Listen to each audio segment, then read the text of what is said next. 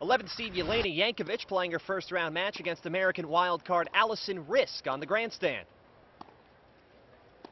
Jankovic has struggled in the opening round. She's lost in the opening round in 3 of the last 4 tournaments, but those struggles weren't on display today. There's one of her 17 winners. As she took control of the match early on, staying with it through a net cord and setting up a volley put away. Jankovic, a 2008 finalist here, where she lost to Serena Williams, a former #1 in the world. And she was in vintage form today after breezing through the first set 6-2. Bageled Risk in the second. She's through to the second round in just 58 minutes.